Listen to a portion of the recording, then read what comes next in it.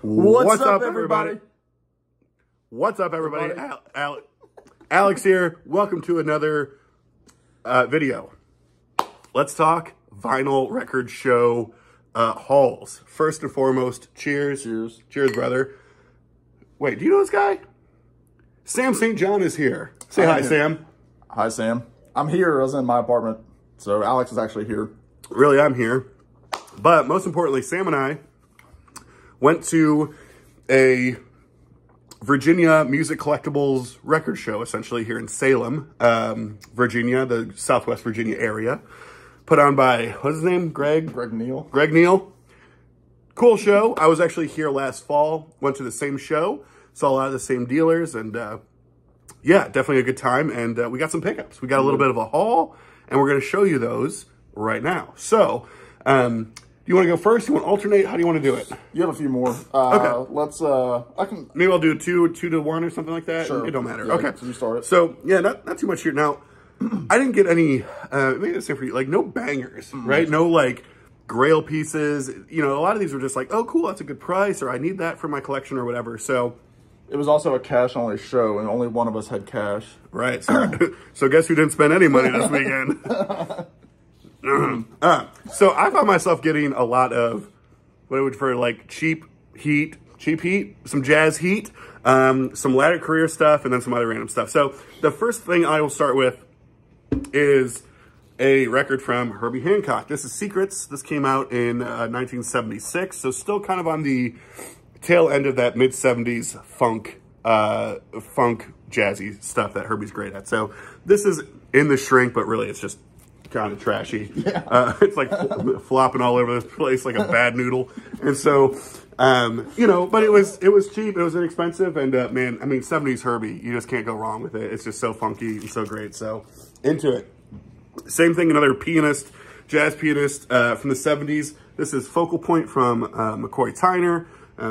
Of course, great piano player that was really known for being in John Coltrane's band quartet. So McCoy Tyner, great, awesome, but you know, obviously once you get into the 70s, the stuff gets a lot cheaper. This was on the Milestones label, so yeah, some cheap stuff here, but cool lineup, all good stuff, and so was happy to have this. What about you, Sam? What do you got? I'll show my one. I kind of had a similar theme. Like, I mean, there was a theme for two artists where I picked up 2 records each, and then I had one, probably like the coolest find of the night.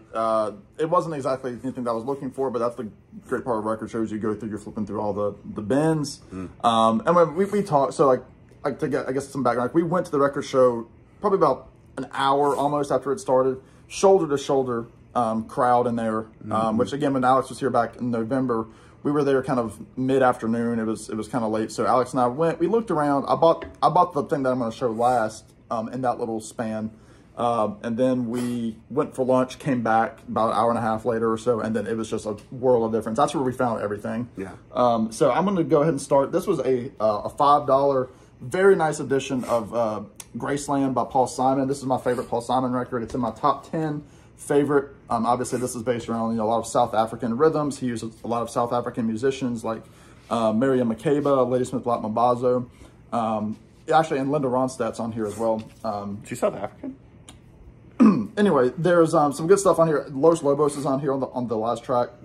But had the big hits, you know, Diamonds on the Soles of Her Shoes and You Can Call Me Al. Graceland was also a minor hit, the title track. Boy in the Bubble was huge. So really good. There was like just a little bit, there was like one little ink spot of like a pen that somebody had on there, but I mean, it was... Yeah, but that's clean, it's clean for $5. Inner too? Yeah, the original inner with the lyrics. The record is, again, like Alex will say, because it's the vinyl community, we have to show that WB Warner Brothers label there. But I mean, it's clean as a whistle, and it was $5. So great deal. One of 2 Paul Simon albums. I'll show the second one here in a second.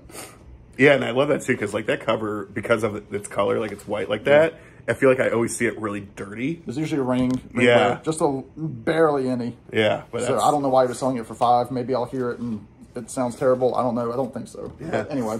Well, here's a Sam recommendation. This was not a jazz pickup, but you know, I'm a power pop guy, but I think was always a little bit ignorant to this artist, maybe because of timing. We're talking early '80s, which is an interesting time, I think, for power pop in general, because I think I don't know that it was like a strict genre during that time, or if that the 80s were more, great idea for a video. The 80s were more a time that power pop was just inserting itself into every other type of genre, right? Whether it was new wave or, you know, even like post-punk, all that type of stuff. But anyways, this is Marshall Crenshaw, just Marshall Crenshaw, Yeah, debut, debut, self-titled. You know, it's like, again, this is cheap. I think make $4 maybe. And we listened to it just a little bit ago. Love it. It's great. You know, I think I probably just saw the cover for so long and was just turned off by it. And I was just like, what in the Devo, what in the latter era Devo, you know, sort of thing is this? But no, this is awesome. This is good stuff. And, you know, I've heard people talk about Marshall Crenshaw all the time. You probably, among others. And yeah, it's great. I mean, it's so schmaltzy and like cheesy, but in the best way. We love that type of stuff. So yeah, this was a good quick hit. And yeah, back to you. Well, I'm gonna go with Paul Simon too. Actually, I had I had a third Paul Simon in my hand at one point, but the cover was not exactly what I wanted. But this was really cool. The price tag says 15. I think I ended up paying 10 for it. Well, I paid 12 for it by the guy who kind of I was able to talk down just a little bit. This is still crazy after all these years. A huge album for him from '75, so we're almost at the 50th. Again, original Enter. Again, the same kind of color as Graceland, kind of like that yellow, beige kind of cream color. But, I mean, huge hits on here. Still crazy after all these years. My Little Town, which was kind of a reunion with Art Garfunkel. 50 Ways to Leave Your Lover is on here. Gone at Last was kind of a minor hit. Really, really good stuff. Again, super happy to have that. And look at that hype. You know, if JC at the flip side, if you end up watching this, the original hype is on there. Again, fantastic. There was no really any kind of like damage on the record itself. I haven't spun it yet, but it's almost one of those like you'll listen to it almost without cleaning it because it looks so clean. But yeah, still crazy after all these years with that hype sticker on it. So happy to have that as well. Thing of beauty. I'll do a couple quickies here. Googity. This was an interesting one. Again, this was $5. And truthfully, I wasn't as familiar with the record itself and thought it was kind of weird because, you know, it's for those who have done the record show thing, you don't really have time to like do the research, right? Like you do and you don't, depending on who you are. But it's one of those things of like, if you're interested and it's cheap, just grab it and figure it out later, right? Because you feel like people are watching you. Oh, for sure. The record guys are just sitting there like, what do you want, boy? Yeah. So I saw this. It was $5, and it was Stanley Turrentine called "The Look of Love," and you know, Stanley Turrentine was one of these artists that, you know, classic Blue Note, mostly jazz saxophonist that was doing a lot of like funky, weird things in the 80s. And when I saw this, I just assumed it was the same type of thing. I was like, oh, this is probably one of those 80s records that just gets really funky and they're okay, but they're just, you know, they're not obviously the classic stuff. But was like flipping it over and looking at it and I was like, wait, 1968? And I was like, well, in '68, he was still on Blue Note, but this is on Applause. What is this? This is weird. And that's when I started thinking, I was like, wait a minute, but I'm looking at the lineup here. And I'm like, dang, like Kenny Burrell is on here.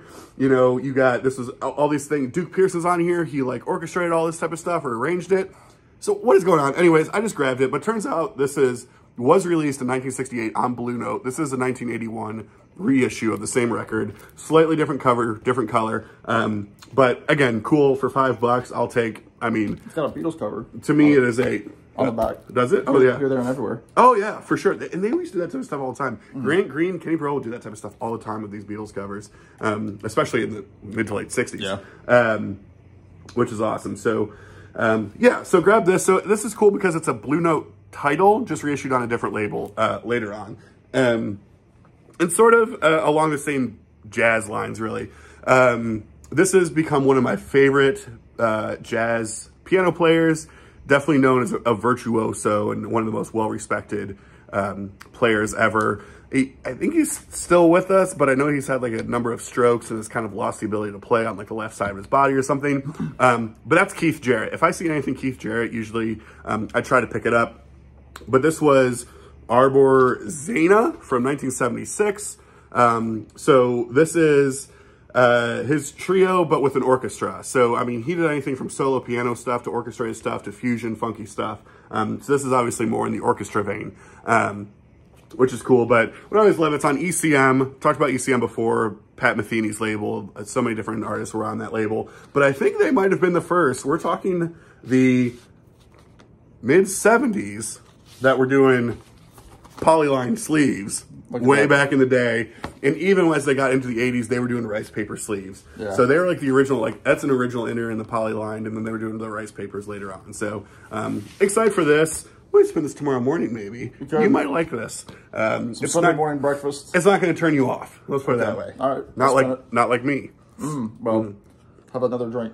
So this is the second round of my my theme. So people that know my channel know I'm a big Monkees guy, and these this is I'll just show it. This is Missing Links Volume 1 by the Monkees. And first of all, look at that spicy looking hype sticker right there. I know Alex saw it and almost fainted.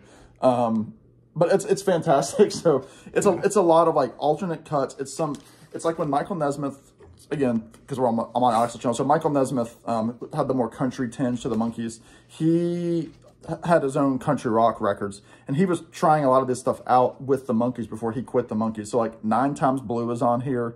Carlisle Wheeling is on here. So there's some really good Nesmith stuff. I'm a huge Nesmith guy. This was released on Rhino in the 87. And again, it's also got that really fun, that Rhino inner sleeve. Look at that. That's fun. With all the reissues on here, Monkey stuff, novelty records, things like that. Elvis, Everly Brothers. But, I mean, you also have stuff on here. Again, Carlisle Wheeling, All of Your Toys, Apples,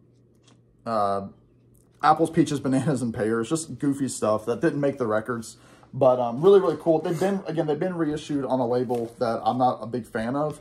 But these Rhinos are always known to be, they sound really good. I have a few of like the original Monkees albums that were reissued on Rhino that sound fantastic. So Missing Links Volume 1, really, really happy to have that. And it was 12, I think. I was able to get it down to 10 or something like that. So I don't think I paid full price for any of these records, which was great. You want to do the other? Sure. Stay on them. Well, I was going to stay on topic. Stay on that last train of Clarksville, if you know what I mean. This is one that's funny because Alex, Alex and I, we obviously were friends off camera, little to what you might believe. And Alex is able, he's got a lot more access to record stores, record shows where he's from. This one's, the one that we went to today is a quarterly thing that's around here. It's the same 10 or 12 vendors that are here. But Alex is always, a good guy. It's like, hey, what records are you looking for? And this is one of the records that I'm always looking for. This is called Monkees Present or Present, which it goes both ways. This is the last album of the original, quote, Monkees. Peter Tork had already left. And this is the last record of the trio. There was one more record for their stay on Cold Gems Records, which was an affiliate of CBS in Columbia. Michael Nesmith was on here. He bought out his contract and left. One of my favorite songs on here, Listen to the Band, is a huge Michael Nesmith tune, and so is Good Clean Fun. I love both of those songs. Pillow Time is kind of a neat little Mickey Dolenz tune, but it's a really good album simply because it features a lot of Michael Nesmith, and I love that. Again, this is original on that Cold Gems label, which is really cool, and it's also, again, very clean. Because when Alex and I were looking at it, we both looked at the vinyl at the same time, and Alex like, yeah, a lot of those Monkees records are so beat up because they were played by teenagers in the 60s. And we opened this one, and we're like, well, dang, that one looks really good. Because, again, by this point, the show had been over for a year or so, and people just didn't care anymore, so they probably didn't buy it. But I'm really happy to have Monkees Present in my collection. Yeah, that's awesome. Now, this was one of the, I guess... Excuse me. Oh, beers. Banger. We'll call it a banger. Banger. Oh. Holy nowhere. There it is. This had been a record on my want list for a while, just because it was never issued in the United States. So, you don't have anything that you buy has to come, obviously, as an import or something like that. So, this kind of, I guess, falls into proggy, but more jazz fusion. But I've always wanted this because to me, this was like just always a record. It features one of my favorite guitarist of all time. This is arguably some of his best work that he's ever done. We're going to 1976, 77 or so with Gong's Gazoos. So Gong went through so many different changes early on, from being like weird, psychedelic, spacey stuff to more just general jazz fusion stuff. And then they broke off into different interpretations of the band. It was all over the place. But during this era, they were firmly in their jazz fusion era. And again, Gazoos was never released in the United States, so I always sort of just had like the UK version of it, wanted on my want list or whatever. But this was there, good price on it. The guy cut me a really good deal, paired with some other records, and it's a German pressing. So it's kind of cool because it's on Virgin, and the Virgin label's really super cool. But this is cool because it's the German Virgin label. Sounds weird. But you got the Twins on there on the cool sort of green shade Virgin, which is awesome. But Allan Holdsworth, for those who know, you know, just an absolute machine. Arguably, technically the best, most talented, skilled guitarist. We lost him just a few years ago, but just one of the best to ever do it. And I try to find any record that Allan Holdsworth plays on. He's played on so many of those fusion records. But Gong's Gazoos is amazing. Just great stuff. I couldn't be more happy to have this, and was definitely my star pickup of the weekend. That was an end of the day pickup. Like that was the last guy that we talked to. Yep. How many more do you have? I got two. So, but it's the same artist. So go ahead. Okay. Yep. Also, I'll finish off this. Again, this is my find of the day for sure. Again, everybody that doesn't know, I'm a huge Bob Dylan fan. He's my guy. He's number one. And again, Alex and I went to the record show for maybe not even a full hour because it was hot. It was shoulder to shoulder. We were both in hoodies, and we were just like uncomfortable. Yeah, it was bad. So we left again, got food, but I found this one before we left, and I'd never seen it. I need to talk to some of my Dylan people to see if they've ever seen it. This is a it's a 12-inch 3-song EP. Well, essentially a sampler of his album Saved, which was the second of his trio of gospel Christian albums that came out in the late 70s and 1980 with Shot of Love, which is my favorite of the three. But what's so cool, I mean, first of all, we know all about white labels, white label promo. So we got two songs. We have Are You Ready and What Can I Do For You? But then we have, and if you can see, look at that dead wax. Sorry about the fan. It's hot in here too. Look at that one song on the back with all that dead wax for Solid Rock, which is a great tune. Again, 1980, it's in stereo. But you have that, again, really cool little sleeve here. 3 songs from Saved, the forthcoming album by Bob Dylan. You have a little bit of, sticker damage down here. But then you have that cool little gold stamp up there that, it's proof is in the pudding there. So I'm really excited to have this, even if I never play it. I mean, I'll probably spin it once because I have Saved, but it's just really cool to have as a Dylan guy. So that is like one of the that's just a cool Dylan collectible thing there too. Yeah, and it was $10 again. I think I'm talking down to 8. So Sam was always talking people down to things. I do. Talks down to a lot of people. I do. Yeah, because I'm so tall. Yeah. Okay. Well, to finish this out. Those know I'm down here visiting Sam in Virginia, but I'm from Columbus. And so not only am I always looking for artists from Ohio, but specifically if there's artists from Columbus or the greater Columbus area, I'm all in. Yeah. So this is a jazz artist I've talked about on my channel a number of times before. And it's kind of just my goal to just find and get all of his stuff. And that's Rahsaan Roland Kirk. Great, amazing multi-instrumentalist who blind, attended the Ohio State School for the Blind, which was the actual first public school for the blind in the entire country. And his story is crazy. I mean, he would play multiple instruments at the same time. He would do all this crazy, wacky stuff. And so I was really excited to find 2 of his records for a really, really great price. Because truthfully, you can find a lot of them in Columbus, but the record store owners know, like, the people in Columbus want his stuff. That local tax. That's a good point. Yeah, it's local tax. But down here, people are like, who's that guy? So I found a couple of them. And this is Reeds and Deeds. This is from 1963 on the Mercury label. And that kind of just like covers it all. Like, that's not just for the cover. This is how he would play. Like, this is some out there crazy stuff. And he would have these like political and social comedic ramblings that he would do mid-show. I mean, the guy was a total character and just amazing in all the ways. So, yeah, this is when he was on Mercury. Reeds and Deeds from 1963. And then this was the other one also picked up. This is Rahsaan, 1970. This is a live album. So similar, just cool cover. This is when he was on Atlantic. Yeah, just this stuff's out there. Like Sam would probably lose his giblets over this. This is not like your Bill Evans, like Sunday morning type stuff. This is some out there quirky stuff, but that's the kind of stuff I'm into, and he just has a wild story and, Columbus's own. So I think it was a pretty damn good day. I mean, I think for all these records, I spent less than $50. You did? Yeah, and yeah, you know what I mean? I didn't spend any, actually. He didn't spend any. There was a few 20s that came out of my wallet. Well, you know, someone's got to pay for my presents.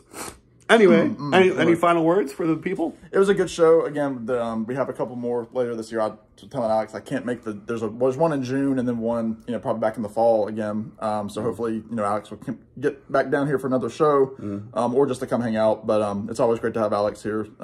It's again, like when we hang out, it's like we've known each other for years. We're just stupid, and it's a great time. So great time. Really, really enjoyed this record show. Actually, probably more than November. For sure. Yeah, I think I walked away with one record last time. You did. So, yeah, awesome time. Oh, it's great visiting Sam, doing videos with Sam, you know, doing the whole thing. So, thanks everybody for watching.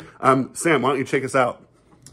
Hope y'all subscribe to Beer and Vinyl, and you know, as the guy to my right says, cheers, y'all. Bye now. Bye.